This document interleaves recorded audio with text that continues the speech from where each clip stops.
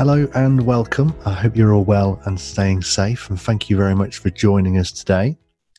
This is a special webinar in partnership with the Institution of Environmental Sciences, or the IES, and this webinar is focused on the value of Chartered Environmentalist, or CEnv, registration. To bring this to life a little bit, we're going to be hearing from and chatting to three environmental professionals who hold CEnv registration. If you have any questions following this webinar, feel free to contact either myself or actually the details should have changed on that slide, and it's actually Sarah, my colleague. But if you contact me, I shall be able to answer those queries. Rihanna can't join us today, but she'll be able to help if you have any IES questions. As a way of an introduction to the Society for the Environment, we hold the three professional registers for environmental professionals. These are the Chartered Environmentalist, or CEnv, the Registered Environmental Practitioner, or REP, and the Registered Environmental Technician, or REvTech. But today we are focusing on the CEnv register specifically. To add to that, the Society operates as an umbrella organisation currently made up of 24 professional bodies known as our member bodies. All of these professional bodies hold a licence granted by the Society to award the CEnv registration to their members. And the IES are highlighted on there as well. To achieve environmental chartership, you need to be a member of and apply via one of these 24 professional bodies. That's, if you like, one of the very first step to becoming Chartered Environmentalists along the registration process. If you want to find out more, please visit socenv.org.uk or inquire with one of the relevant professional bodies directly. As mentioned, this webinar is in partnership with the Institution of Environmental Sciences. The IES offer all three environmental registrations to their appropriately experienced and knowledgeable members, clearly including CEnv registration. One thing that the IES offer, which may grab your attention, is the CEnv in a day workshops, which are a fantastic way of focusing your minds and completing your CEnv registration within a focused time frame with support on hand from assessors throughout. There is a maximum of 5 candidates on each workshop, so the support is tailored really to help you get the most out of that time. And you will submit your application and complete your interview during the workshop itself. So worth a look at that. Head to the IES website to find out more. So that's a very quick introduction, and probably enough from us for now. As mentioned, we have 3 CEnv registrants with us today to talk about how CEnv has helped them personally and within their careers. Each speaker is from a different type of organisation, and they have held their CEnv registration for differing amounts of time, between 5 years and 15 years actually, which we hope will provide some differing perspectives, but also some key similarities, no matter what background they're from, possibly. But we shall see. Firstly, each of our guests have a few minutes each to introduce who they are, why they do what they do, and how CEnv fits into that picture. So first up, to provide her insight, is Phillippa Pearson, who's appeared on your screen now.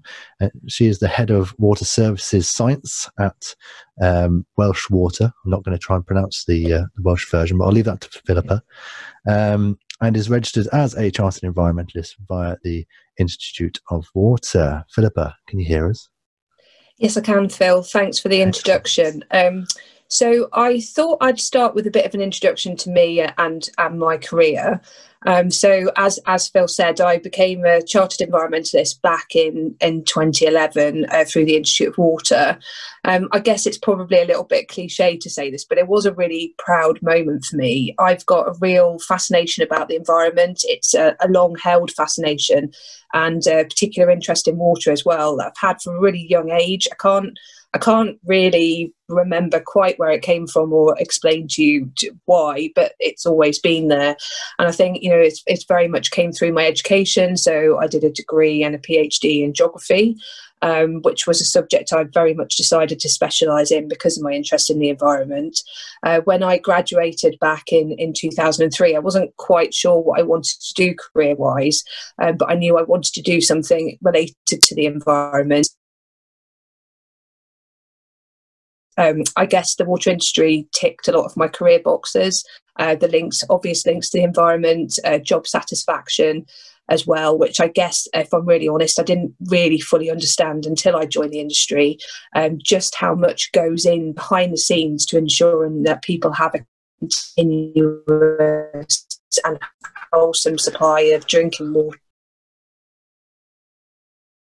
You know, this year, particularly in a global pandemic, how that we provide, particularly, you know, in making sure that we could have that continuous supply of water to key workers, hospitals, care homes, and, you know, our general customer base as we go through these difficult times. So for the last 17 years that I've been in the water industry, I've held a variety of roles, from water production through to distribution. I've spent a lot of time in catchment management, which I'll come on and talk about a little bit in a minute. My current role as Head of Water Services Science in Cymru, Welsh Water. Just getting that pronunciation in there for you, Phil. And at the moment, I'm responsible for a team of 47 scientists. We provide the advice and guidance to the water part of our business, right from source to tap. So lots of links into the environment, from obviously the water that we abstract and to the water that we put back into the environment. So it's great to be here with you today. I've been a Chartered Environmentalist for coming up to 10 years now. And I think today's webinar has really given me an opportunity to reflect back on what the Chartered Environmentalist registration has really given me and how it's helped me with my career. And I think I can summarise it under three key headings, really. So first of all, it's around the structure that's given to my career planning. Obviously, there's a strong focus on CPD and setting goals, looking at how I develop my skills, and also taking that time to reflect and reset and think about what I want to do in the future. Secondly, it's around how I communicate and how I influence people, right from thinking about how I wanted to communicate in my application and my interview, what I've done in terms of my career and how my career is relevant to the environment. And thirdly, the opportunities that it's given me and continues to give me around learning and, you know, ongoing networking and finding out more, not just about my industry, but about other industries as well. So I'm going to be really interested in hearing what the other speakers today have got to say around their experiences. So just to go into a little bit more detail in those three key points. Firstly, around career planning and developing my skills. As I said, obviously CPD is really critical. It's not just about achieving the registration in the first instance, but it's how do you maintain your continuous development. It's about thinking about what skills do I need, what skills do I want, what direction do I want my career to go in the future. It's about prioritising and focusing. Some of that can be through, you know, attending formal conferences. Some of it can be events and discussions, even down to events like today, where, you know, just asking, even the question and answer session, hearing different perspectives, different opinions and different views, and really developing new ideas and different thoughts. Thinking ahead has been a really critical part of my career. I've been very heavily involved in strategy work within Welsh Water, and obviously thinking around my own career and setting goals and my own development has been a skill that I can really transfer it into my role as well. Secondly, around communication and influencing skills. As I said, right through from application through to interview, thinking about how do I communicate what it is that I do and my skills and experience, but also how do I influence people to understand that. And I think, you know, that's been really key for me in terms of a transferable skill in my career. When I joined the water industry back in 2003, there was a real strong focus on pouring concrete and building our way out of challenges. During my time in the industry, there's been a real shift in the change of thinking in our approach, and a real strong recognition of the environment and how things do change and some of the threats and challenges that we face from the environment. And I think we've had a real strong reminder of that in the industry over the last couple of years with Storm Emma, the beast from the east, back in 2018, Storm Callum in 2019. And even though it's hard to believe after everything that's happened this year with COVID, Storm Callum back in the start of this year in February, which many of you may have seen on the news, had quite a significant effect in terms of flooding in Wales, including one of our water treatment works, which was flooded in Monmouth and was featured on quite a few of the news channels. So you'll understand some of the challenges we faced around that. And a large part of my career has been spent developing Welsh Water's catchment management approach. It's very easy when I talk about the journey we've gone on as a business around catchment management to make it sound very simple. But there's been a lot of work that's gone on in the background to really develop and understand the potential that catchment management can deliver for the business. And it's been challenging at times to really be able to convince the business where, we operate in a very heavily regulated industry. We can be very risk averse. There are a lot of variables that affect catchment management and some more uncertainties around taking that approach. So, being able to communicate and influence it has been a really important skill in getting the business to buy into that and developing our approach and taking it forward. And then thirdly, to move on to the opportunities it's given me. And I mean, this comes in so many different forms, from CPD activities to attending events and networking. But one of the things that I've taken a really strong interest in is learning from others, particularly in terms of catchment management. This isn't something that is just unique to Welsh Water or unique to the UK. It's something that we do around the world, making sure that we protect our drinking water sources, that we influence land management, that influences water quality, and that we try and abstract the best possible water quality that we can. So I've looked around the world at opportunities to learn from others, and last year I went across to New York and I went to visit the Catskills area, a couple of 100 miles outside of New York City, which is the area which most of New York's water supply comes from. And I had the chance to meet people who've been involved in their catchment management programme for over 30 years and get to visit some locations that you would never get an opportunity to go and visit unless it was through your career. Again, networking and meeting like-minded people from lots of different industries and lots of different sectors is really important. It's great to be here today. And I guess one of the things that I can't fail to mention in my sort of opening introduction really is around one of my career highlights, which was being named as the Society for the Environment's Environmental Professional of the Year back in 2017. My career has never been about winning awards. It's always been about doing the right thing and pushing the boundaries, seeing how far we can take something and seeing what opportunities we can uncover and really challenging ourselves on that. But obviously to be recognised for the contribution that I've made and the success that I've had in my career is just, a huge honour. So for that for me really covers the main ways in which I think being a Chartered Environmentalist has helped me and helped my career. I feel really privileged to have had the career that I've had and still have, and hopefully will have for many years to come, because for me, my career isn't just a job, it's, I guess, a bit of a vocation. Sometimes it feels like it's not really work at all. And I think, if you can do a day's work and it feels like fun, then you're definitely in the right place. And I guess, just to finish, I feel really proud of being a Chartered Environmentalist and of the opportunities that I have. So, so that's me. Thanks. Okay, thank you very much, Phillippa. That was fantastic. Having fun, making a difference, and being able to go to New York. Not bad at all. Now, next up, we have Becky Toll. Becky is the director at Chwarae Consulting, and Becky is registered as a Chartered Environmentalist via IEMA. And I'll leave the rest of the introduction to Becky. Becky, are you with us? I am, Phil. I do have some slides. I don't know if you want to drive them or... Yes. If you just let me know when you want to progress the slides, and I'll... Yeah. So, hi everyone who's on the webinar or listening back to this. My name is Becky Toll, owner, manager, founder of Chwarae Consulting Limited. And if you just stop on that slide there, Phil, for us. So I started my sort of environmental journey back in 1992, when I enrolled to do a Bachelor of Science in Ecology. Graduated there in 1995, and that's where I heard of this wonderful organisation called the Institute of Environmental Management and Assessment, or IEMA. And it was around about then, 1995, 1996, that I joined IEMA. So currently I have over 20 years business to business experience internationally of providing training, audits, consultancy, and I run a growing team here in Chwarae, where I've dressed up in my Christmas gear because I said to Phil we would have to make this more of a festive webinar.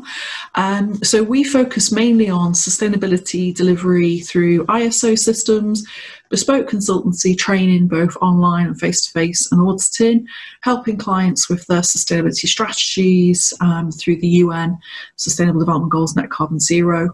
If you can move on to the next slide, Phil. So established in 2006, I'll come on to how I got to be able to go from 1995 to 2006. But we do specialise in energy, environment, ethics, event management, with ethical auditing as well. Next slide.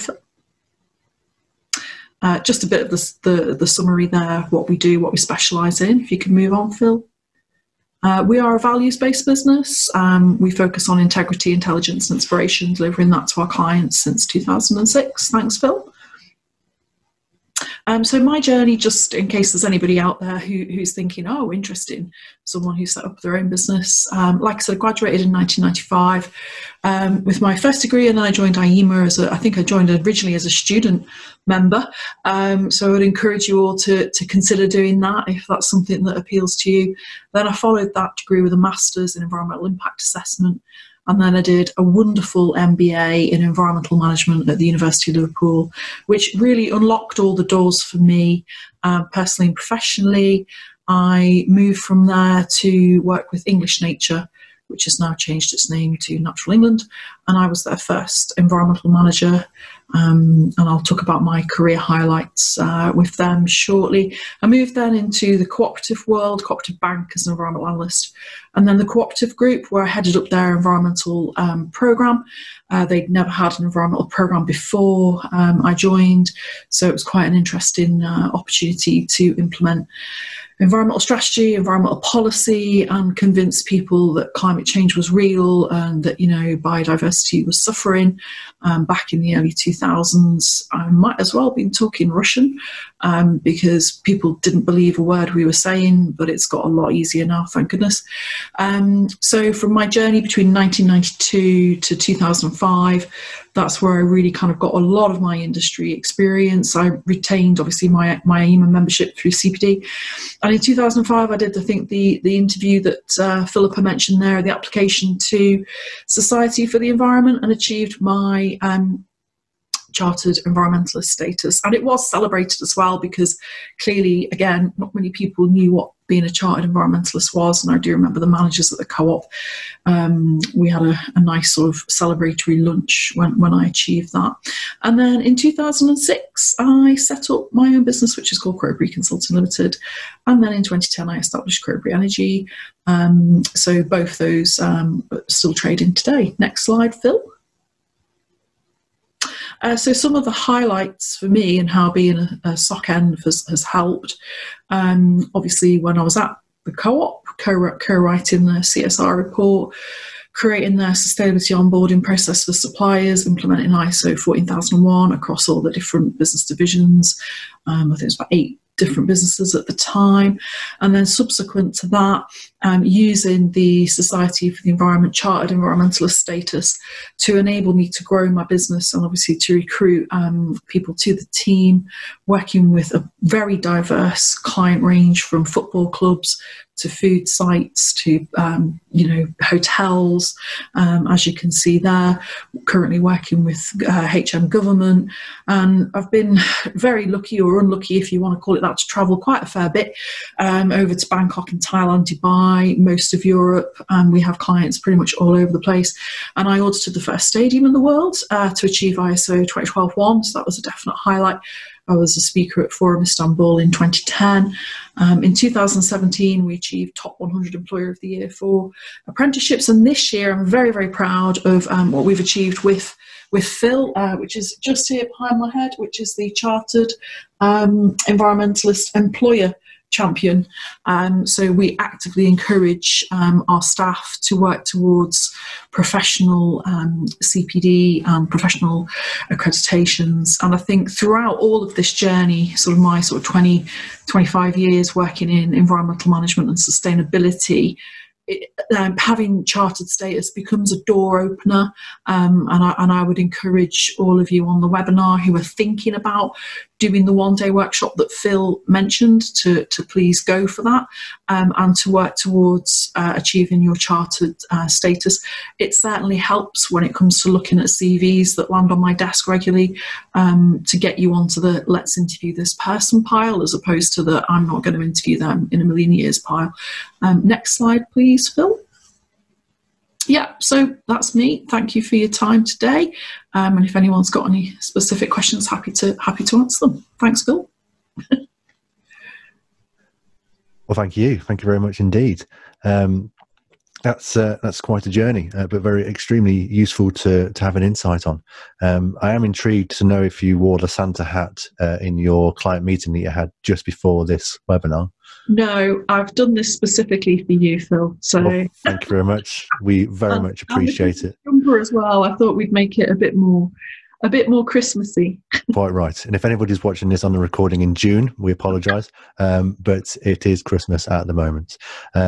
Also, whilst I think about it, I didn't mention it after Phillippa's talk, but if you experienced any connection problems, then apologies. Hopefully it was understandable. But if you have any questions, or if you missed anything, just let us know and we should be able to answer any of those questions. Right. Okay, so our final speaker for today is Sabrina Hanley, who is the Group Environmental Manager at First Group PLC and is also registered as a CEnv via IEMA, similarly to Becky. So Sabrina, it looks like you can hear us. So yeah, can you hear me okay? I can indeed, yes. I'll hand over to you. Well, they've stuck me last after Becky and Phillippa, who... There's no real career there. Very formidable candidates that I can't beat in terms of experience and history. And so I think the way that I want to go about the next 5 minutes is to add on mostly to what they've already said. Becky and Phillippa have said some amazing points, and I wholeheartedly agree with all of them. So here are a few extras that they haven't mentioned and a slightly different perspective on things, just to change it up, I guess. So who am I? Less a little bit about career and more as a person. Similar to Phillippa, I've been a bit of a nature nerd from day one, product of quite a hippie family, in fact. And it's just kind of been a way of life for me, a very value and sort of central part of my life to consider my impact on the environment and to be outdoors and mostly just go on a huge adventure. You know, the youthful optimism of just wanting a job where you can travel the world and see some penguins, and it really shaped who I was. So I went also to do physical geography at the University of Sheffield, started that over 15 years now, and that's gone so fast.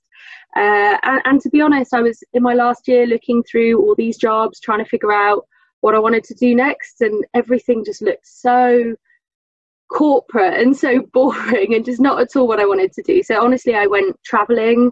I did quite a lot of conservation work. So I was a scuba diver, and we did lots out there in sort of Mexico and in the marine oceans. I got some work doing water quality testing during the floods in Australia with the Red Cross. I also did some turtle conservation work also in Central America, and ran some recycling programs for youth summer camps in the US. Got out there and really did some amazing stuff. And then I guess we reached the stage of my life which I like to call grassroots realism, where I do have to go home and I probably need a job that's going to support me and develop me in some way. And I was really ready for it by then. The first job that I got was a environment project manager at a company called ACE. They deal in the water industry, much like Phillippa. So they used to design products to sort of help canals and waterways. And it was all really about getting the water out as quickly. And as Phillippa explained, they completely changed the legislation and the way that floodplains work, looking at water management as a rewilding exercise, a renature. And they hired me for two reasons. One, they were really scared that their entire product portfolio was going to be made redundant because it was products that weren't allowed anymore or weren't seen as the future. And two, they were really keen on increasing their environmental credentials, doing ISO 14001. And I was just completely new, super lucky to have the job. And it was an amazing experience, because I think any of you that have done a couple years of environmental management, it sometimes seems as an important and interesting part of the business, but not necessarily at the level where it's central to business activity. And for me, this business was really central. So we were redesigning and looking at the products and seeing how else they could be used. Could we turn this pump in reverse to actually, now this wind pump wets a wetland to keep it wet, to keep it a conservation area rather than draining it? Can we add fish passes and navigation channels around some of the blockades that we've put in the rivers for flood defence systems to allow nature to continue? And it really helped the business thrive. And that's when you see it. I was just hooked. I knew that this is what I wanted to do forever, but we were in a small company in a small town. I wanted London. I wanted bigger projects. I was getting the ambition and I was ready to go. And that's when I really moved on to construction, primarily for the water industry. So again, working with similar clients, but moving more on to larger projects. So helping build waste treatment sites as the contractor for the client. So if Thames Water wanted something built on Anglian Water, and also to do the emergency repairs. So there's a lot that can go on there in terms of pollution, noise. Sometimes if a main bursts, we've got teams out there at 2 a.m. and managing that side of things can be hard. And it was just amazing experience. And I just kept growing, really. I changed to another company and ended up with a whole team doing large sections of Crossrail, doing bids for High Speed 2, working with some quite high profile clients when I had what I like to call the epiphany. And for me, it was just sitting there realizing that my entire objective, my personal objective, is to make as big a difference as I can in these next 15, 20 years, because this is the do or die time. This is where we've got to make it or break it. And I just felt where I was in terms of my career path, and if I kept progressing in that career path, I'd never get right to the top. And the power for me was where the money was, where the client was sitting. Whoever had the money was the one calling the shots at an early enough stage to really make that change. And so I spent a good year on my personal development, and I'll talk a lot about how CEnv and my CM status came into that in the second bit. And then got this job really luckily at First Group, which is basically a client of the kind of clients that I was working for on the construction side. There I've been a lot more of a generalist, which is ideal for me. I like to do lots of different things. I don't like to get into technical silos. Routine can easily bore me, if I'm honest. So it's nice to have a real broad range of things to do, to challenge myself to do sustainability strategies where we go way beyond climate. It's a huge focus, but to go way beyond, to also take my corporate knowledge, not just in the UK, but completely internationally, to places like India and Canada, America, has been amazing. And also really to just look at that strategic, how do we get to net zero? So that's my career history. That's where I am now. I'm also very much trying to grow as a person for myself. So, you know, today actually is a really important learning challenge for me. I don't often do these kind of things, explain to people where I'm at or where I do, and I naturally feel a bit uncomfortable with it. So I'm putting myself out there today, developing myself with CEnv to do that. So for me, I think the three things that stand out, just like Phillippa said, structure and leading development. CEnv has been amazing for that. For me, I've often reported to someone who wasn't technical, so they weren't an environment professional, they weren't a sustainability professional. So how do I explain to them what do I need to do next, and how do I know what I need to do next when I'm not being supported by, you know, a technical peer? And the skills mapping and, you know, seeing how you progress has been instrumental in my one-to-ones. I'd take it in there and be like, this is where I think I am, this is what I need to do, these are the types of courses or experience that they recommend to get there, and to have really constructive conversations about my development when you're talking to someone that doesn't know your job has been fundamental to me getting where I am today. It's also really provided me with feedback when I've actually taken the so when I actually did my CEnv, you have an interview, and the feedback from those interviews was invaluable. It was probably the first time in 4 or 5 years I'd had 2 real peers interrogate me in a way, but in a good way, actually point out where my strengths are, what I'm doing amazingly, and where I could go next.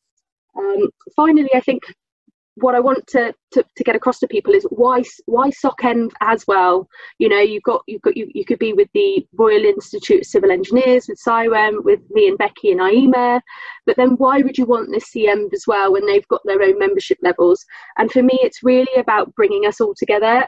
Environment is so broad, and you can start in so many different areas, you know, and having 24 licensed bodies from everything from engineering to ecology just shows how broad our subject is. But when you get to senior management level, or when you're heading in that direction, a lot of the soft skills and a lot of the technical skills become more broad and general. And I think that CEnv status really brings us together as not just a technical expert in one area, but starting actually now to just lead the change for environment, lead the change for climate and for sustainability. And it sets a different precedent. I think, you know, sometimes employers can be very confused when they see lots of different environmental options out there, and to just see a CEnv sometimes really just unifies where we're at and where we're heading. And I think that is a very powerful tool. The third thing is it allows me to challenge internal pressure and to go against or beyond my skills. I have been in uncomfortable positions before where people within my business or industry were maybe trying to get me to do more than I'm actually trained or capable to do, and also sometimes to agree to things or to have a professional judgment that isn't necessarily what I believe. And so having that code of conduct that we sign and having that kind of pathway to demonstrating how you can be an independent third party even though you're sat in your business has been really powerful for me as well. It feels like a safe place that you can show people that this is how, as a professional, you have to work and you have to behave. And so, yeah, that's my career history. It's where I am now, and how CEnv has really helped me to get there. I hope that's helpful to some of you in some way. Brilliant. Well, thank you very much for that, Sabrina. Really interesting indeed. And if I could invite all of our speakers today to turn their webcams on, and we're going to go into a bit of a question and answer session straight into it. But one mention on Sabrina's, I love the epiphany moment. Excellent stuff. Really good insight there. So, as mentioned, Q&A time, and I'm going to hand over to my colleague Sarah, who's joining me today, and Sarah's going to run the Q&A for us. Thank you, Phil, and also a big thanks again to all our speakers. So, hi guys, and thank you for your great insights and general enthusiasm as well. Great to see the festive spirit as well, so thank you. And as Phil said, now's the time for the Q&A. If you haven't already, just a reminder that you can ask questions via the Q&A function on your toolbars, so make sure to do that. I'll make sure to get through as many questions as I can before the 6 p.m. close. So here goes. So we did have a few questions submitted at registration, so I'll just start with one of those. So this is a question, I think, for all of you really. it's about mentoring. Did you have a mentor to help you with gaining CEnv registration? And do you actually have a mentor now as well? So who'd like to start with that one? Should we start with Becky? Yeah. Very straightforward. No, I did not have a mentor, but I am currently a mentor for quite a few mentees. I don't charge any money for it. I do it voluntarily. I feel it's important to give back. I'm currently studying a level 5 in coaching and mentoring at Edge Hill University, because unfortunately, there's not enough professional coaching and mentoring being offered to younger people who start out in sustainability and environmental management. If there's anybody on this call that needs a mentor, let me know, but don't all rush at once, because I've got 2 at the moment. But back in 2005, like I said, I might as well have been speaking Russian to people talking about climate change and species extinction and, single-use plastics. It's changed a lot now, thank God. But yeah, if you can get hold of a mentor, brilliant. And there are some free platforms out there, especially for women in STEM, to get a mentor. So that's my experience of it. But it is super helpful, Sarah. So I don't know if Sabrina and Phillippa have experienced that. Yes, happy to go next, Sarah. Go ahead. Yeah, so in terms of mentoring, I think mentoring is really, really important. In terms of my Chartered Environmentalist journey, I didn't have a mentor specifically for that, but throughout my career, I've had a number of mentors, and I've also mentored people. I think mentoring is very important, whether you're the mentor or the mentee. In any case, you learn in both roles, and I think reverse mentoring is really important going forward as well, so that you do learn from other people, early career people, particularly as new generations come through. One of the things I'm not so great on is IT skills, so I do really appreciate some of my colleagues and new generation coming through are much better on IT skills and data analytics and that side of things. In Welsh Water, we've got a lot of focus on mentoring. We do have official mentoring. We also do unofficial mentoring as well. So I can't recommend it enough. And I think it's also important to find the right mentor and not be afraid to say if your mentor relationship isn't quite working for you, then that's quite okay. And mentors, a good mentor will accept that is the case. So I can't recommend it highly enough, really. Thank you. And Sabrina? Again, agree with everything Becky and Phillippa said. For my CEnv, I didn't have a direct mentor, but there were opportunities within my institution to attend networking events. So it was if you wanted to be a chartered environmentalist, come to this networking event, and they would bring a number of people who were assessors or had been at that level for a while. It also was a sneaky help for me that I was doing a maternity cover at IEMA around the time, just for the year. So I kind of felt like I had about 15 mentors around me, it was quite hard because I think people were really, really keen to grill me even harder just to make sure that they could tick all of those conflict of interest boxes. So it was a very different experience. But I would say to get to that point, I'd already had a lot of mentoring. As I said, there's a lot of people now who find themselves, especially in-house, as maybe the only person. And it is so important to reach out to your peers, people from different backgrounds and different industries that have different insight, even to just collaborate rather than mentoring, I found really helpful. At the moment, I'm also part of a mentoring group for future Chief Sustainability Officers, and I have a Chief Sustainability Officer from a private equity firm mentoring me. If you want to go down mentoring, I'd say just be really, have a really good think to yourself and be able to write down, what is my goal? What am I trying to achieve? And how can somebody help me? What kind of skills would that person have that could help me? And once you've got that written down, you can really go out there on LinkedIn or to a networking event and really find that person. I think it's really good to set in your head first what you want to get out of it before you go out there. But yeah, mentoring's great. Thank you. That was great. Thank you, everyone. Just moving on to a question about CPD. I've got a question here. How do you find time to keep on top of CPD? And how do you identify what to include and what not to include? They said here, for someone like them who's been working in the industry for 4 years plus and doesn't know where best to start. So who wants to go first on that one? Should we go to Becky? I don't mind. I mean, I can only talk from really IENA because they have their online portal. So you just log in with your username, password, and it's quite obvious where you put which type of CPD, whether you've gone to a networking event or you've got some official training, or you've presented on a webinar or something like that. So it's quite kind of clear. Or if you do audits, like where you're the lead auditor or the auditor, so it kind of helps you structure how to populate your CPD. And I tend to leave it till once a year, and I get the diary out and I just kind of blitz it and fill it all in one go.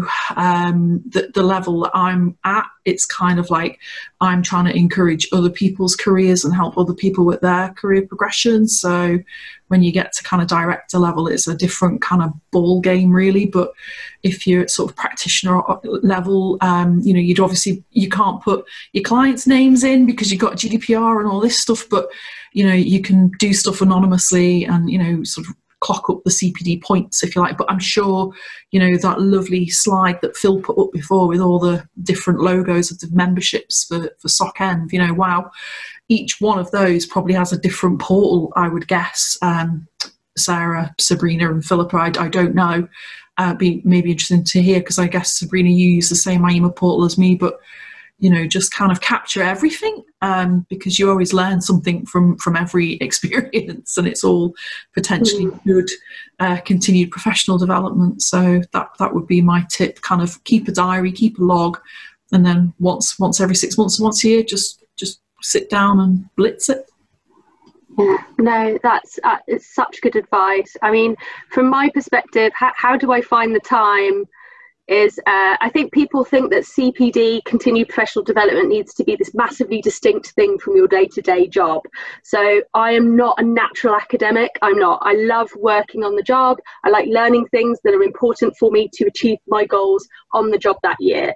I've toyed with the idea of going back and doing a part-time master's for a very long time, and I think I've settled on the fact that I am just too scatterbrained and like to just do a bit of everything to really be that person. And I think that's so important. Figure out who you are, what kind of learning really engages you and makes you passionate, because to spend any time on yourself, you've really got to be switched on and wanting to do it. Secondly, a lot of stuff that you're probably doing every day does count as professional development, and I think it's really worthwhile going back to your institute and checking the breadth of what it includes. So, for example, I sit on some advisory boards with the rail industry, so all the rail counterparts come together. We have an environmental forum.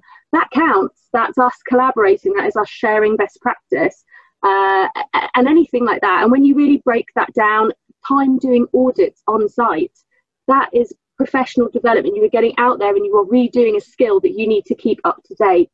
And so when you start adding all those bits together, I would also really say it's worth going back to your bosses and making sure that they understand and you manage their expectations, that if you are going to be a chartered environmentalist, you have to maintain a certain number of hours and that they need to help you to achieve that. And I think that's really important, set a precedent that, and sometimes in some of the larger consulting firms, and I know this has got a lot better from talking to colleagues over the last 5 to 10 years, but they can be quite focused on time management and billing your time, and not necessarily give you the attention you need to sit and keep that learning up to date. But I think, again, that's how CEnv and your professional membership can really champion you getting your head down and keeping up to date with knowledge. So yeah, that would be my addition to Becky's point. Yeah, I agree with a lot of what Sabrina has said there. So, personal development should be very personal. It should be about what works for you. And I think there's lots of templates and structures out there. Institute of Water's got an online portal in which you can record it. That's not what works for me. I have my own log. I've developed it to be something that works for me and my development. Similar to Becky, I do review my CPD on an annual basis, but I have a reoccurring calendar invite to remind me every Friday to sit back and reflect on what I've done in the week, what I've done well. It's always good to give yourself a pat on the back for something that you've done well. well, and then think about, if you were to go back, what you do differently next time round. So I try, in my CPD, as well as logging, you know, events that I attend and some of the technical things I do, is also about my own personal development. I'm one of these people who it's very easy for me to focus on negative, so I will always give myself credit for something that I've done well, and then I'll think about something about what I want to do differently going forward, or a learning point. So yeah, I guess you know, a lot of what Becky and Sabrina have said is very relevant to me. CPD is about being very personal, how you record it, as long as it's got those key elements of setting goals, recording the professional development that you've done, and taking that time to review and reset. I don't think it matters how it's structured. Thank you all. There's some really great advice there, I think, so great. Just another question here in terms of CEnv registration and professional body membership in the environmental sector is kind of at the moment perhaps more of a nice to have, and that we want to move towards where it's more of an essential. What do you think needs to happen for us to get to that next stage? Becky? I think it's already happening. I did say to Phil before coming on this today that post-COVID there's going to be an explosion of sustainability and environmental management interest, and there's going to be an awful lot more greenwashing, if you know what that phrase is, and there's going to be an awful lot more people that will claim to be sustainability managers and will claim to have, you know, environmental management knowledge and environmental skills, whereas everyone who's listening to this webinar knows, well, if you claim it, you've got to be able to prove it, yeah? So that's where Society for the Environment and all our lovely professional institutes come in, isn't it? So directly links to that previous question about CPD logs and being able to demonstrate that you've got a big word, competency, and I can't stress that enough. I did answer on the chat, if you're considering joining a professional institution, just don't think twice, just do it. It's worth its weight in gold. Take Phil up on that opportunity to have the day workshop to become a chartered environmentalist, because it's about separating the wheat from the chaff. You know, if you're in a room and you're talking to lots of people networking and they see your business card that you've got CEnv on there, they're going to ask you, you know, and back in 2005, people assumed I was a chartered engineer because they mislooked at what CEnv was. And I was constantly explaining, no, this is Chartered Environmentalist, you know, Society for the Environment. You know, I was literally flying the flag for Society for the Environment. But then now, fast forward 15 years, amazing. People know what it is. They value it. They respect it. But it does link to competency. And I think we're going to have a big issue in the next 10 years around people jumping on the bandwagon, claiming to be sustainability managers when they're not, and they've got no professional credentials to back that up. So strong shout out from me, Sarah, Sabrina and Phillippa and Phil, you know, to kind of really go for your SOCEnv chartered status. Thank you. Yeah. So I've got a team of 47 scientists, and you know, we've got lots of different types of scientists within the team. So within our job descriptions, we actually require everybody in the team to either have a professional membership or be working towards it. It doesn't matter to me what membership it is, because I've got lots of different types of scientists in the team. So I've got chartered scientists, I've got chartered chemists, I've got chartered geographers, chartered environmentalists, as long as we're working towards something.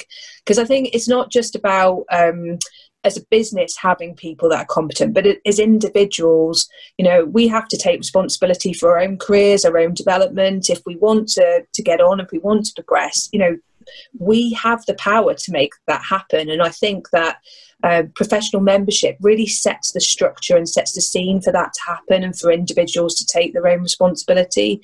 So I actively encourage all of my team to do it, because it's good for me as the manager and as the head of the team, but it's also good for the individuals to get them into that practice.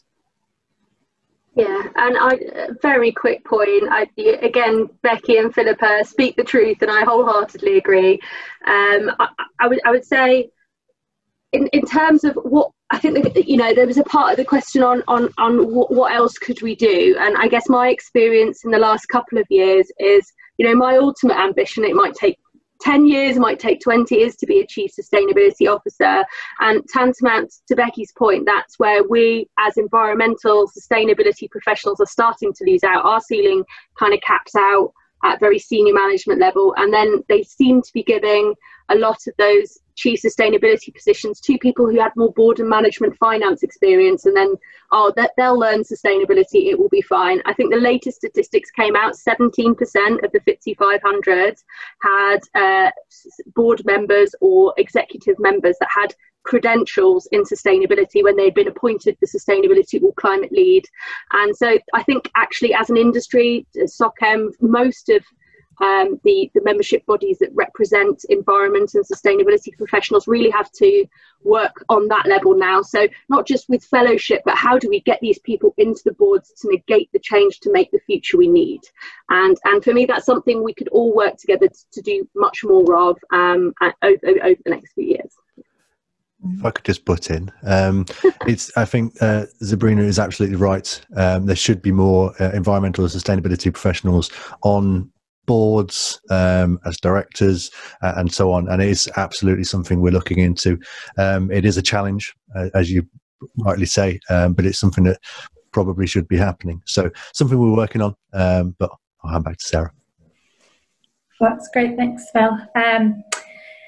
Just moving on to another question about Phillippa mentioned that her biggest career achievement was probably winning the Environmental Professional of the Year award. Becky and Sabrina, do you have a particular achievement that you say is that be your sort of greatest achievement? I think, thank you. If it's all right, Sabrina, I'll just chip in quickly. Probably the biggest thing is setting up a business from scratch, from zero, growing it, getting through 2 recessions and a global pandemic and still being here. That's just down to my belligerence and, sheer resilience of wanting to provide good quality services to our clients, and my passion for sustainability. You've got to remember when I started, people thought I was nuts doing an ecology degree. They thought I was nuts going off to do a master's in environmental impact assessment. Most people never even heard of that. But we've come through all that now, and we're normalising and mainstreaming sustainability, which is amazing. And big shout out to my alumni, University of Sheffield, which is the only university in the UK to mandatory on all of their degrees offer a module on sustainability. And that's where we need to be. All the apprenticeships, all the Kickstarters, all the traineeships need to learn about sustainability. So I think that's my personal big thing, is setting up a business and running with it and making it a success. So over to Sabrina. Yeah, I would say I see just I'm a bit more like airy fairy, so I see achievement in a completely different way. And for me, I like to wake up every day and just remind myself what I'm really grateful for, and to have a job that isn't just me getting up and making some money to go home and live the life that I want, that it is absolutely central to who I am as a person. It fits my very nature, and it inspires me every single day, even when I've had a crap week, when people have been closing those doors, when I feel like I'm getting nowhere, that gets me back up to try again. That is a continuous achievement that will keep on giving, and that's what I really say to people. You've got to follow your hearts a little bit more than perhaps people tell us to, especially our parents. It was the same with Becky. Like I said, I was going to do geography at uni, and they just gave me this blank look like I was insane, and they weren't going to support it. But here we are, and it's worked out. So yeah, I think my greatest achievement really is that kind of sticking to my guns right at the beginning, deciding what I loved, and that was more important than what I earned. And actually, in the end, that's worked out really nicely. I'm in a senior position. I can see a pathway to more senior roles. And the ambition is there, but it's not on something that feels a bit soulless. And that for me is that's daily gratitude, and you can't beat that. So that's a great achievement. Thanks both. I don't know about you guys, but I'm finding this very inspiring. So it's great. Just maybe the last question. So with the focus on environmental challenges becoming stronger and stronger, as we've talked about today, how do you think the CEnv registration will help you in the coming years? Phillippa, do you want to go first with that one? Yeah, I'll go first. Yeah, I think for me, it's all about my mindset. It's about what I take, what I learn, what I apply in the broader context. So my background is very environmental, but what I work in now is much broader, and it's the approach that I take and the mindset that I take. I take a much longer term mindset to management and to risk. When I think about strategy, I tend to be quite strategic. I'll think in that longer term, and I think for me, in terms of my business and the impact that I can make on it, that having that thinking and that mindset is critical, really. I'm happy to go next if that works. Okay, so how can my CEnv help me to get further? And you know what, to not necessarily have a great answer to that is very fine. I think that's actually what I've been doing over the last 2 or 3 months. I've got my CEnv, that's never going to go away, and to remove it will always be a step backwards. But where's my step forwards now? So with my current institution, IEMA, I could look at fellowship, and that's certainly something I'm considering. And then, as Phil's already explained, they're looking at maybe that board level. But that's really the whole point of us all coming together. That's where the industry's got to go next. It's right, we're CEnv, we're senior managers, we're making the impact we need to make, but now the traction has grown. We have an international Paris Agreement. We have hard-hitting targets in the UK now to net zero. It impacts every single business. It impacts every single person's life. And people like us need to be going further up the chain to negate that. And I think that's where we all need to go next. And that is the journey. And I'm actually one of those people that's thinking, how can I make that happen, rather than sitting here waiting for someone to come up with the solution.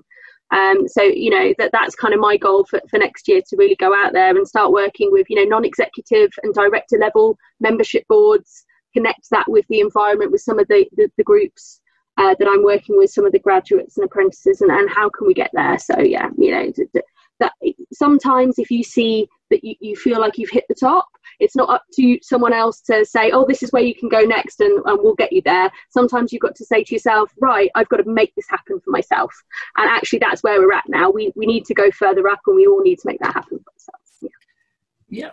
I'm happy to go last. I mean, obviously this is what I'm most proud of this year, achieving our employer status with CEnv. So encouraging people to come into the company and develop their professional CPD and their technical institute and accreditations, but to show the world that we were working with Society for the Environment as an employer champion, because we use that on our tenders, we use that on our website, we use that when we're talking to people on our email footers, and to promote,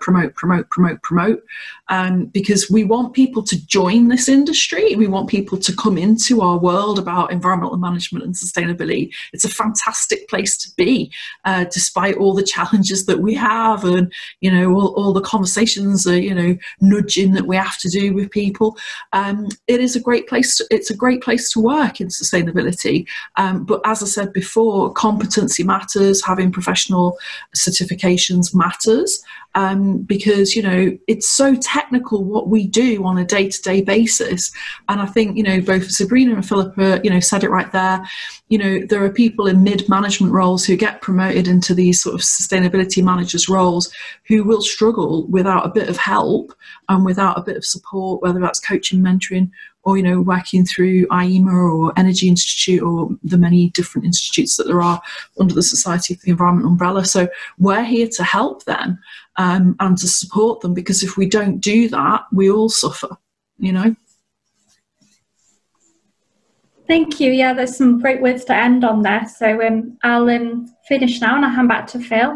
Thank you all again. And I'll hand back to Phil for a final roundup of some opportunities and resources that you can benefit from. Thank you very much, Sarah, and thank you very much to all three of you for your excellent answers. Lots of enthusiasm, which is really, really good to hear. So thank you very much for that, and all of your insight that you gave in your initial talks as well. Like Sarah mentioned, I'm just going to go through a few opportunities now. So we're going to say goodbye to our speakers for now, but thank you very much. And here's a few opportunities for you. in fact, very, very quickly, there was a question on there as well about the CEnv in a day workshops that the Institution of Environmental Sciences run. That is, it's not a Society for the Environment thing.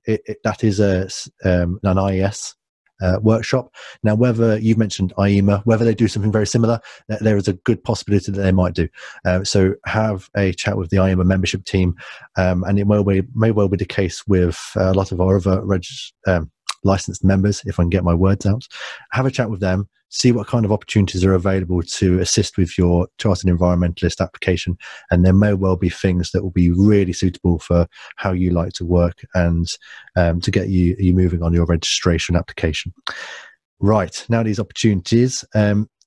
If you're interested to hear more about CEnv registration, please watch some of our recorded webinars are on our website. The website address is on your screen now, and that includes assessor top tips, how to register guides, and more inspiration if you still need it, that is. The recording of this webinar will join those recorded webinars very shortly. It will be possibly a couple of weeks' time. So those that are watching live, you've got this in good time. They're also available on our YouTube channel where you can subscribe to gain notifications of new webinars such as this. As many of you will be looking into becoming chartered, hence why you're on this particular webinar, the last note from me is that the Chartered Environmentalist community have recently been telling the world about their vital work and why they do it, similar to what we've heard today. And if you're aspiring to become a CEnv, this is a really good place for some really good insights and inspiration from across different sectors, across different disciplines and continents. So if you search for the hashtag #IamCEnv on LinkedIn and YouTube in particular, also on Twitter as well, you'll find there's some really good insights on there, good video content, some interviews, more webinars, some wise words of advice. It's a really interesting place to look for a good diverse range of environmental professionals. And if you are a chartered environmentalist watching this, feel free to get involved.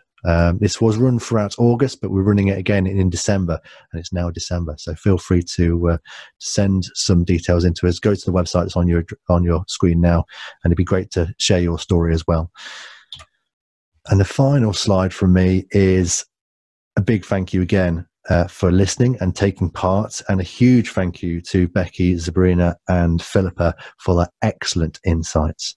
If you're watching this as a recording on YouTube, please subscribe to our channel, like the video, and if you hit the bell, you'll receive notifications of new content. So I'll stop talking there. We'll see you in the next webinar. Thank you very much for watching, and please stay safe.